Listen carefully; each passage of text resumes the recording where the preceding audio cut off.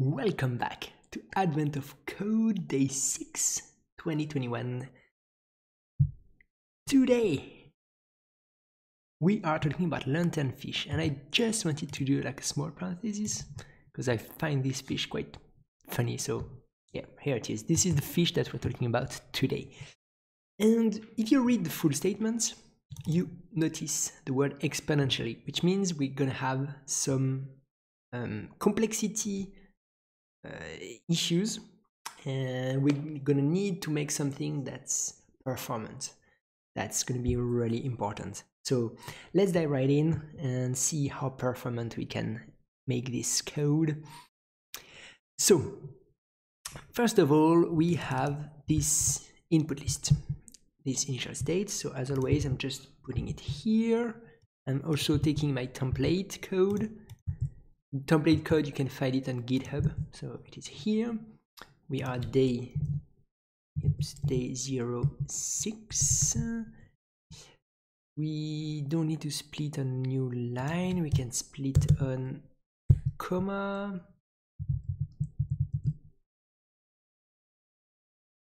Yeah, we can replace also here anti/n, so we remove all new lines. We just split a new line and we pass each string into a number. So let's just, as always, the first thing to do is to debug the input. Let's call that fishes. Is that, yeah, this is fishes. So we want to make sure our input is correct. Otherwise, it's just like so much pain. So okay, we've got here, this is parsed as numbers. Everything is fine. We can move in the interesting part here. So basically we have fishes, and the first thing you would think about here, because we want to simulate fishes, is each fish is like has a what's the right term here, cycle. So internal timer, so it has an internal timer.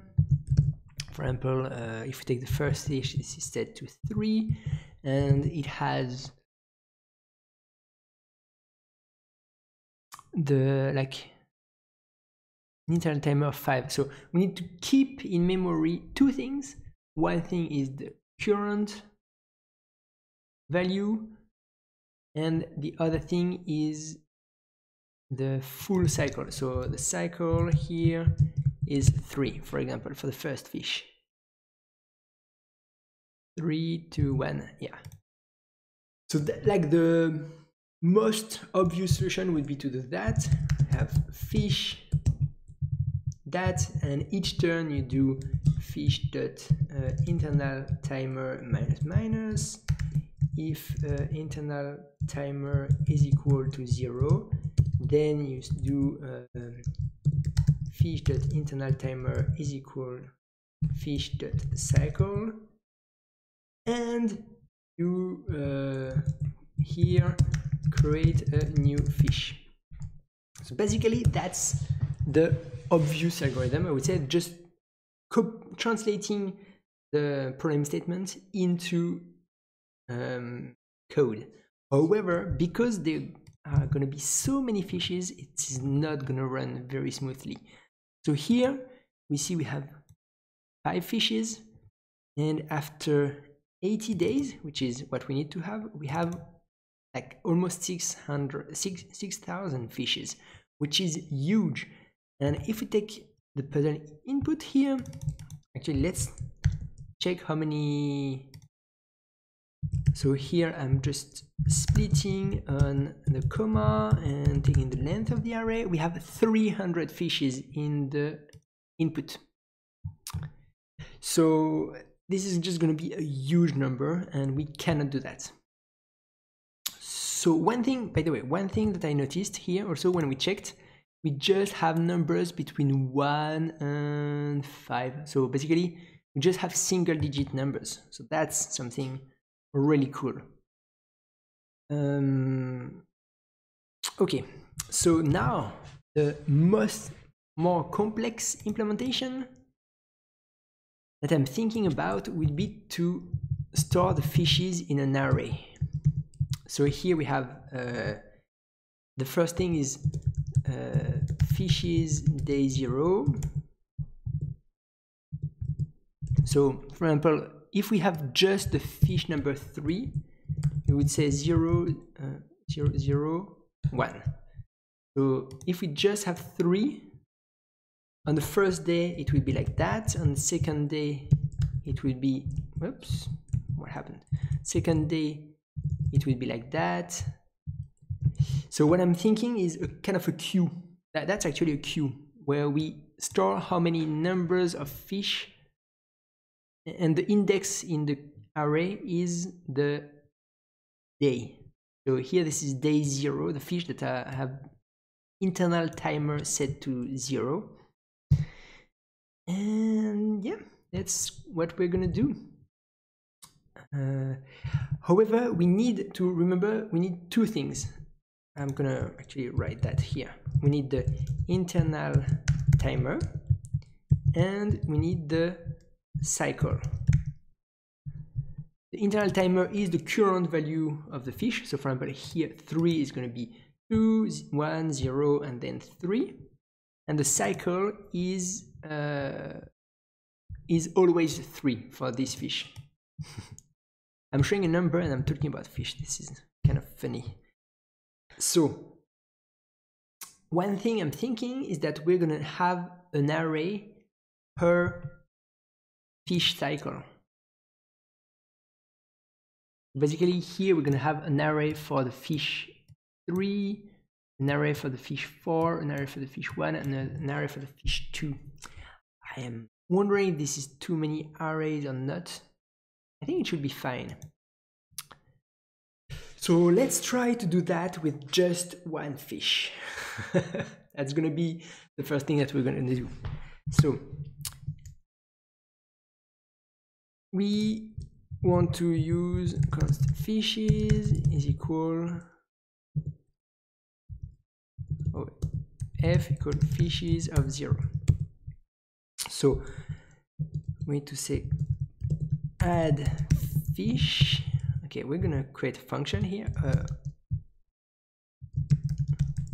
queues.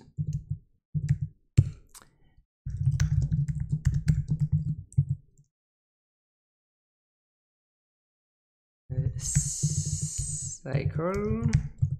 So one thing that's interesting is the fish. The first value of the fish is the cycle, if I'm correct. I'm gonna read again the prem statement just to make sure about that. I've got some good news, which is the cycle for fishes is always 7 days. That's gonna be a lot easier. So basically we always have just internal timer, and we know that fishes yeah, so we just need one queue, and we're gonna say array of, I think at first they could start, that could go until 8. So let's just put 10, fill 0, or let's put 9. Put exactly the right number in the queue.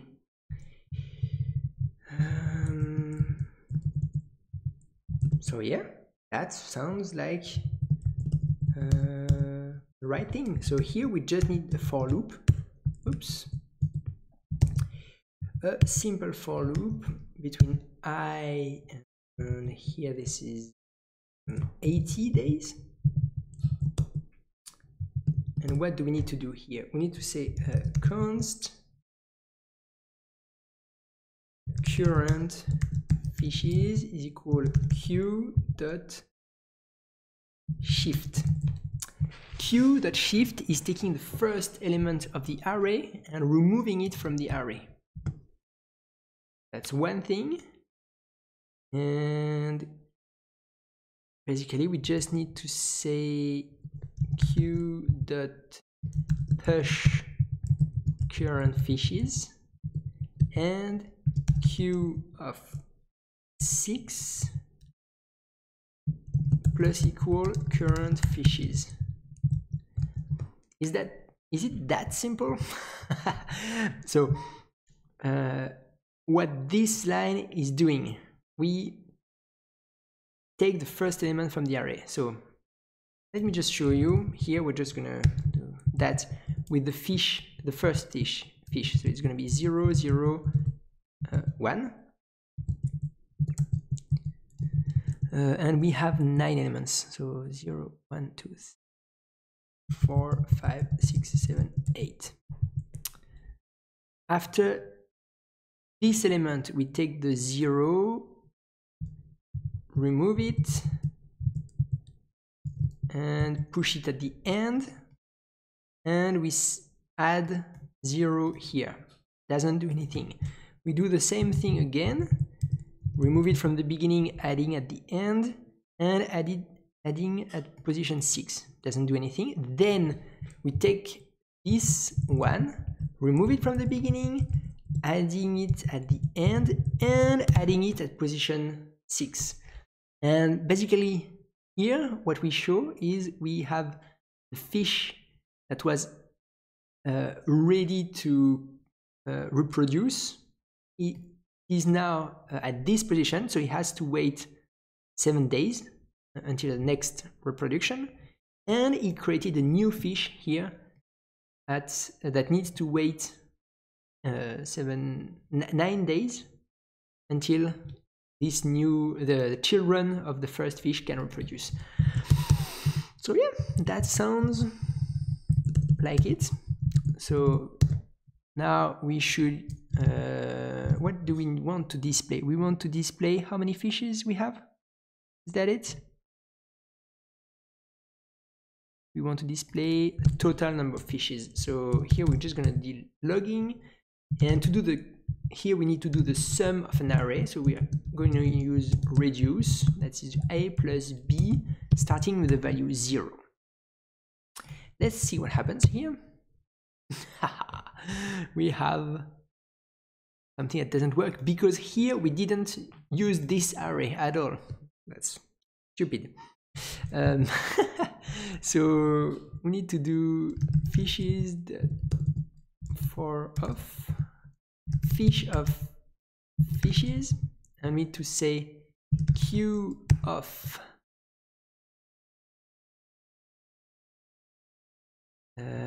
fish plus 1 plus.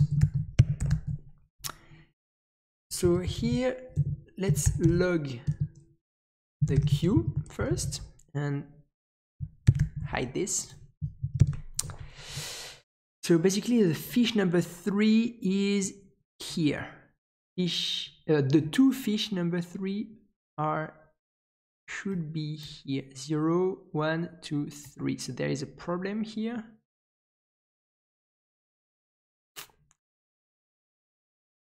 Fish number 1 is in position. Oh, why is there an extra 0 here?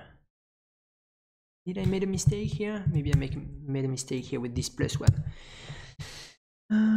Fish number 3, 0, 1, 2, 3. There are 2. Fish number 4, fish number 1, and fish number 2.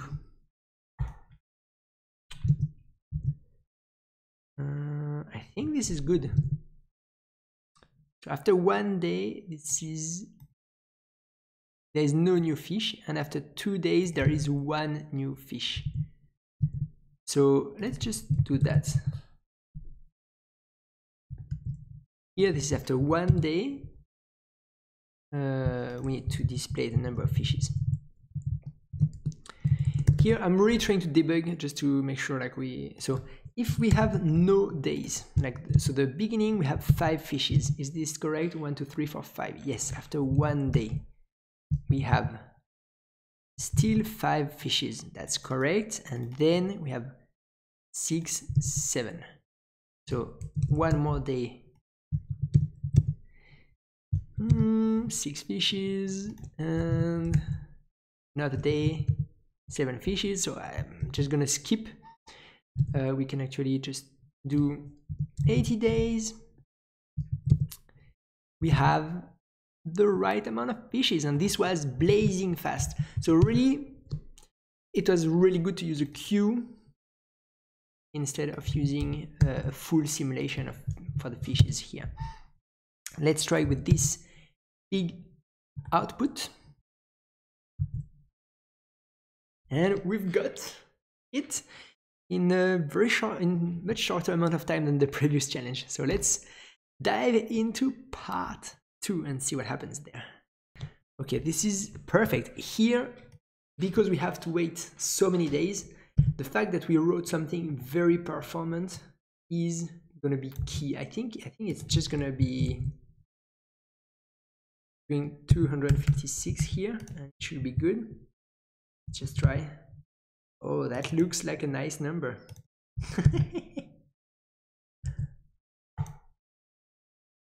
That is correct. That was fast for today. I just want to say it really shows that you really need to think about performance to to make this problem easier. Yeah, just want to say thank you so much for the support in this series. Please drop a like, subscribe, drop a comment. See you in the next one. That was fast. Bye bye.